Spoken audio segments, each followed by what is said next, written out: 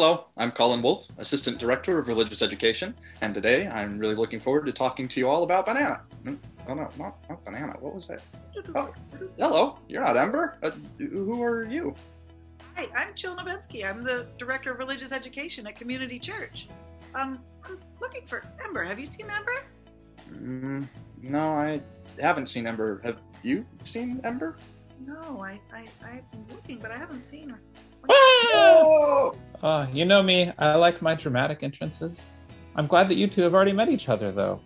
You know, I'm really excited for this video, but what are we talking about? I can't seem to remember. Hey, Ember, I believe you invited me here to talk with you about the second UU principle. I think that's right.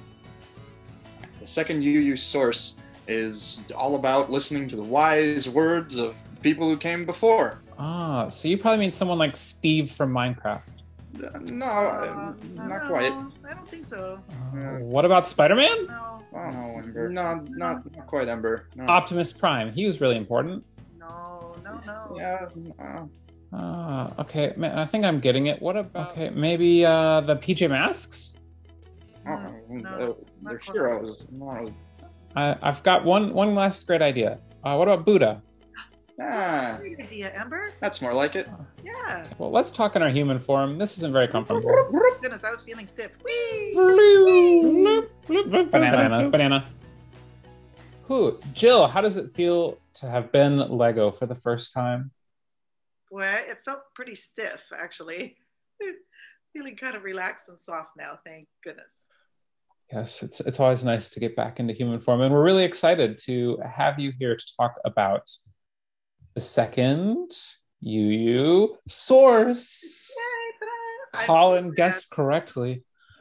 It was not banana. It was not Steve from Minecraft, but the second UU source. Colin, can you tell us what is the second UU source? Yes, the exact reading of the second UU source is the words and deeds of prophetic people which challenge us to confront powers and structures of evil with justice, compassion, and the transforming power of love. Yay. So, Spider-Man?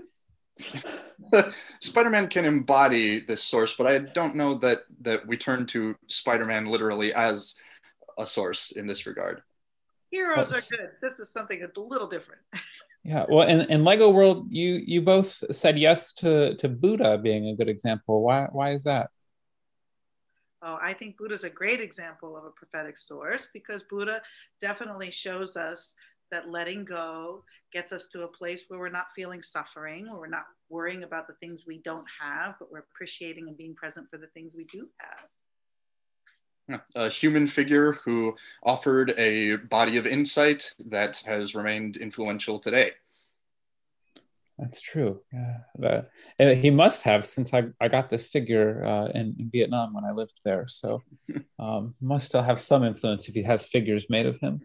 That's putting it very quaintly to say that he has influence, indeed. That's right.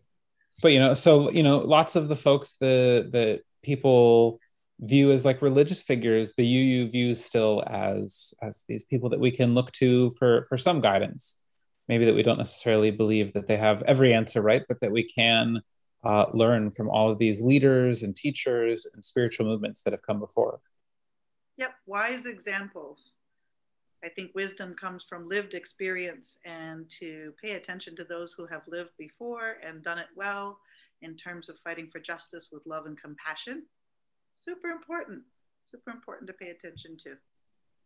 And I think that emphasizing the human element of the prophetic in this case is especially important, especially for a tradition like Unitarian Universalism that tries to diversify its sources. It's really important that we be able to recognize that because a person has offered some very moving piece of insight, it doesn't mean, like you said, Ember, that we need to take everything they say as having the same personal application for us. And similarly, sometimes someone who takes a stance that we may not necessarily be able to get behind could surprise you later with surprising insight. So the ability to let our own conscience and community standards be our guide in this respect, to mix and match, is really important.